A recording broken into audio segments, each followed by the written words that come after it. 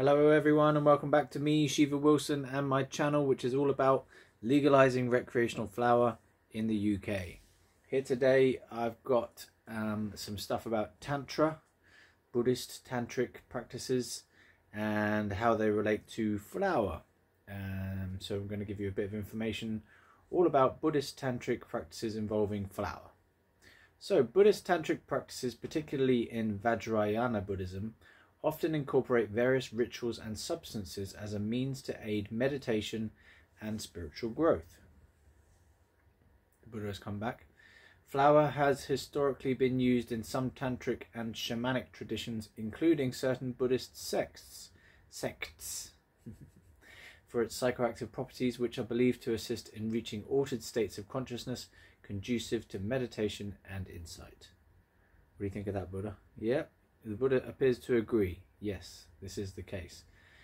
In these practices, flower might be used ceremonially to enhance focus, deepen meditation, and facilitate a sense of spiritual connection.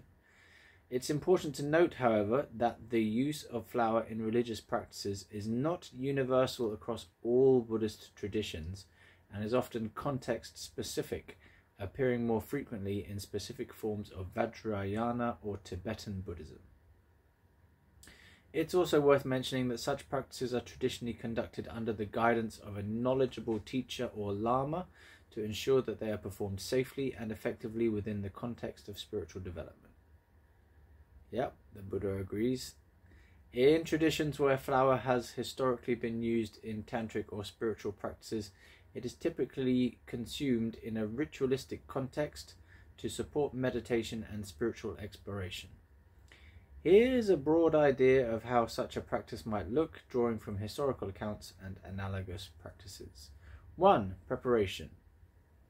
The practitioner will begin by preparing the meditation space, often with rituals of purification, setting up altars or arranging sacred objects and offerings. 2. Intention setting. A clear intention would be set for the session. This could involve reciting specific prayers, mantras, or visualizing deities central to the practice.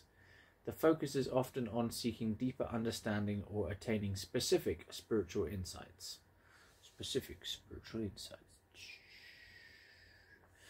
Consumption. Number 3. Flower might be consumed in a controlled manner, often in small amounts. Traditionally, this could be through smoking or ingesting, using methods appropriate to the cultural context. 4. Meditation and ritual. Following consumption, the practitioner would engage in meditation, focusing on mantras, visualizations, or deity practices central to their spiritual tradition. The altered state facilitated by flower is believed to help transcend ordinary perception, aiding in deeper meditation or spiritual communion. 5. Integration. After the meditation session, time might be spent reflecting and integrating any insights gained into daily spiritual and ethical practices. It's crucial to understand that these practices are highly specialized and should not be undertaken lightly. Here are some important points to consider. Not all Buddhists use flower. The use of flower in Buddhist practices is not widespread or endorsed by all schools of Buddhism. It is often associated with specific tantric lineages and traditions where it is used within a highly controlled and ritualistic context. Intention and guidance are crucial. The use of substances in tantric practices is not about getting high or escaping reality.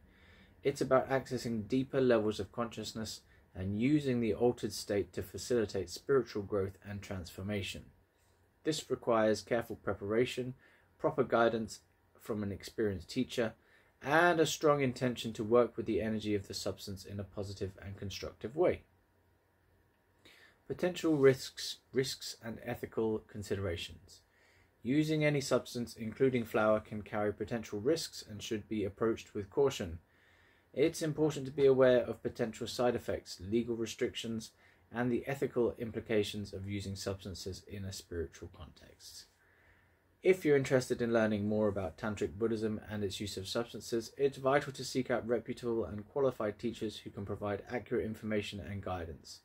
Remember, exploring spiritual practices should be a journey of personal growth and understanding, guided by respect and responsibility.